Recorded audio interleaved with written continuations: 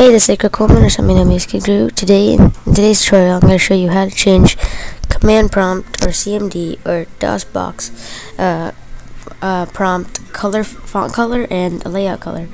Now, simply how to get to the command prompt, you can do this a couple ways. If it's in your menu already, you can just click command prompt, or you can go to start, run, type in CMD, standing for command, hit OK, and okay, and now that you have your command box prompt open, now see, it looks like this, right? The regular command box, and I'm just going to show you how to change that.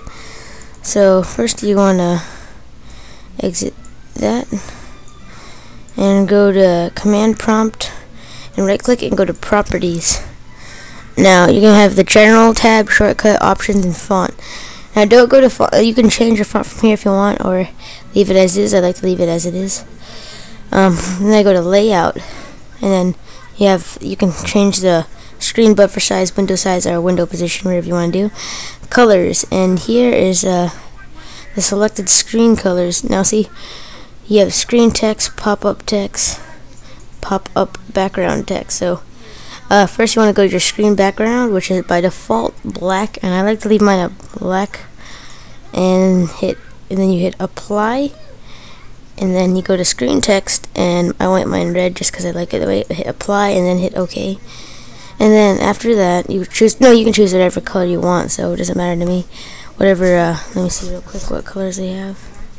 Again, just go to right click command prompt. You could drag that out, or you could just click command prompt or make an icon for it somewhere on your desktop, and just go to the properties and colors, and then again that screen background and screen text, and use the colors down here, and just make sure you hit apply and OK. You can even change the pop-up colors if you want.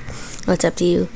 And after you hit that, just go to your command box prompt, and I'll just go into full screen view. I don't know if you're going to be able to see this, but you see there it's in red with a black background, and I like my command prompt text like that. I like it stand out more.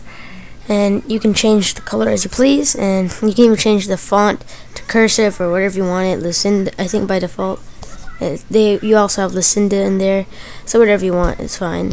And that concludes a quick tutorial today on how to change command prompt, font, and layout colors. I hope you enjoyed this. Please comment and rate my videos, and also subscribe if you really like my videos. Anyways, thanks for watching.